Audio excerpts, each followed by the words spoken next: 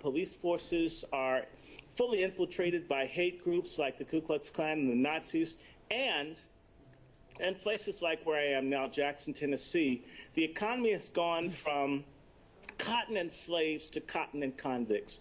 So the mass incarceration, which is a form of enslavement, and also eugenics against African Americans is public policy. The United States persecutes and denies human rights to African Americans systematically. In fact, there's been a law in the books for 21 years that the Justice Department and the government were supposed to be tracking these things for the last 21 years. So to only do one city, to not even deal with the fact that every day this year, a minimum of 3 Americans have been shot to death by police. This is farcical. This is a joke.